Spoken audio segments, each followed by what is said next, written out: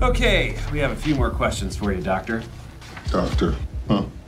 It's funny when people call dentists doctor. We are doctors. We do 4 years of medical school. Now, it's called dental school. But we learn about the entire body. Yeah, but if you had cancer, you can call it dentist. You know it's actually harder to get into dental school than medical school. Well, because there are fewer dental schools. Because most people want to become actual doctors. That's ridiculous. It's not like we're college professors calling ourselves doctors. It's not the same thing, my friend. Well, sure it is. When someone has a heart attack on a plane, do they yell out, yo, does anybody here have an art history PhD? A PhD is a doctorate. It's literally describing a doctor. Maybe let's refocus. No, the problem here is that medical practitioners have co-opted the word doctor. Okay, Captain. Now, I know we live in a world where anything can mean anything, and nobody even cares about etymology.